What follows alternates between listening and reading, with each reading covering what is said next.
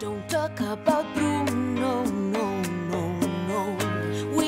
We don't talk about Bruno. That's a shot of Colombia. The song We Don't Talk About Bruno, no, no. From the animated movie No Laughing Lin, Encanto soared to the top of the Billboard charts. The film introduces us to the Colombian Madrigal family who live in a magic house. The emotional high point is the song Dos Oruguitas. Dos oruguitas enamoradas pasan sus noches y madrugadas llenas de hambre, siguen andando y navegando un mundo que cambia y sigue cambiando, navegando un mundo que cambia y sigue cambiando. That song is nominated for an Oscar, thank you very much. The songwriter is Lin-Manuel Miranda and the singer is Sebastián Yatra. They join us in the studio. Welcome, welcome, gentlemen. I have no idea what they're saying. I had to get the translation. But the minute I heard it, I felt it so deeply. It touched your soul. It really does. It goes right in there in the heart. It's very different from any other song in the movie. Yeah, I think that's what makes it special is this is one of the only times a character's not singing the song. The goal was to write a folk song that feels like it's always existed. I wrote a nature metaphor about these two caterpillars who are in love and are scared to let each other go, but you have to let each other go for the miracle to happen and for you to become the next version of yourself. And that felt like a metaphor not only for what Abuela and Pedro are going through, but what this whole family is going through. Yeah, throughout the movie. The movie, number one, is beautiful. It's a feast for the eyes, too. Sebastián, before we talk to you, I love when you found out that it was nominated for an Oscar. Thank you for posting it on Instagram. Here it is. Here are the nominees for Achievement in Music Original Song. Be Alive from King Richard. Dos That's great. I like that house. You're invited.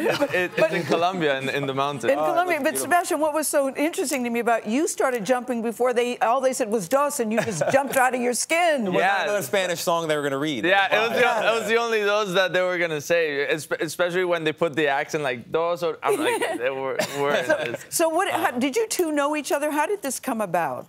No, we were just sort of mutual fans, actually. Tom McDougall at Disney put us together, and I was so intrigued by the idea of Sebastián singing it. His voice is so angelic and so beautiful, and so we got on a Skype, and you went in with your musicians, and I was like, I'll see you on the other side. Yeah, so what did it mean to you to be able to sing this in Colombia? It means so much. Just the movie in general, from the get-go, was already like something huge for my country and for Latin America in general. Like seeing that they're making movies based on our culture, like it started with Coco, and now with Encanto. As soon as Disney posted a year back a little clip, I was like, oh my God, they're making a movie about Colombia. I want to be a part of it. But I couldn't call Lin-Manuel or call Disney and be like, hey, put me in. Put me in. No. But when my manager called me and she's like, hey, so they called from Disney, you know Encanto? I'm like, yes. Whatever it is, say yes.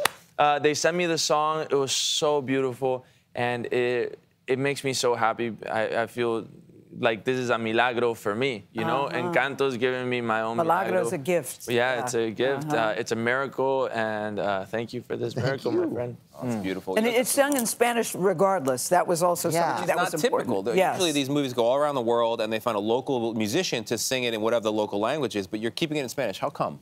Yeah, and that was really exciting, too, because I always love when Disney releases their supercuts where it's like, here's Let It Go in 21 languages. One of my favorite videos, How Far I'll Go in 21 languages. But all over the world, Dos Oruguitas was in Spanish. And that was important, one, because we're representing Colombia. I also think that because this is Abuela's song, and she's the foundation of this family, and this story is the foundation of this family, it was very important to keep it in Spanish all over the world. Yeah, now Sebastián.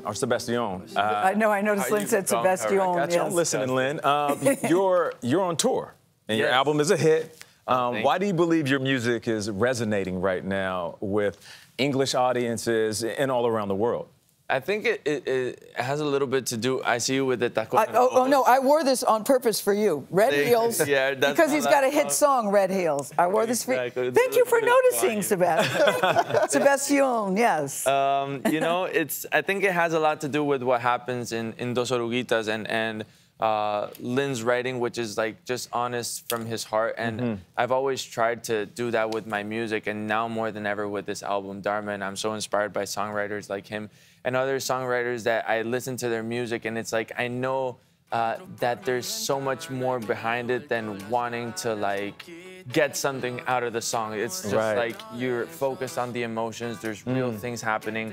There's a first and last name on many of these songs on the album. You know, like when you write them about actual situations and actual people. And a lot of the songs aren't like to be sung on the radio. Tacones Rojos, I wrote it because I wanted to send it on WhatsApp to somebody and I wanted this girl to hear it, you know? So it's like, there's a lot of truth in it, I guess. Lin, if you win an Oscar, you will be the youngest person to have an EGOT. I know that's not something that consumes you because you do what you do, because you love what you do. But do you ever take that in, wrap your brain around what you've accomplished at this stage in your life? No, it's really, you know, it's funny, like, it's really kind of an interesting stat. Like I was watching the Australian Open, watching Rafa Nadal break the record of most opens, but like he's not thinking about that when a ball is coming at him at 140 miles an hour. And I'm not thinking about that at the piano. I'm thinking, you know, what does Abuela want to say? What does Luisa need to say to her sister? And then you look up and, you know, the stats are the stats. And that's what's cool about it is that's a cool club. Like Rita Moreno is my hero.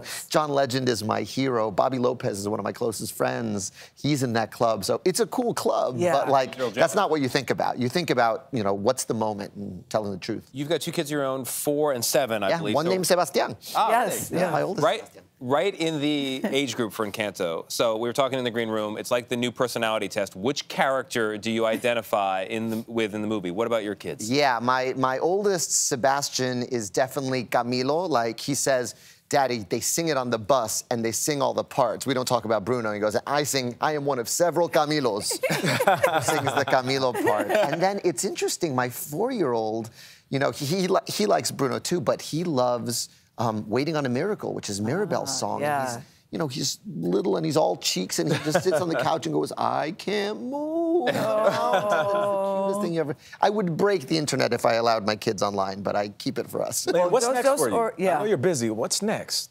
Me? I got some dental work I got to get done. No, I'm really. I was wondering about your teeth. I'm refilling my cup this year. I'm just really taking it easy because I had 4 movies last year. Like I need to. You deserve a little break. You're a little busy. And is it Dos Oruguitos or Dos Oruguitas? Because Giselle, who's from, her parents are from El Salvador and Honduras, said I was saying it wrong. Dos Oruguitos? Oruguitas. All right, you got it, Gayle. Okay. Lin-Manuel, Miranda, and Sebastián Yatra, thank you so much for blessing us with your presence. Yes, we'll be right back. Thank you for coming. Thank you.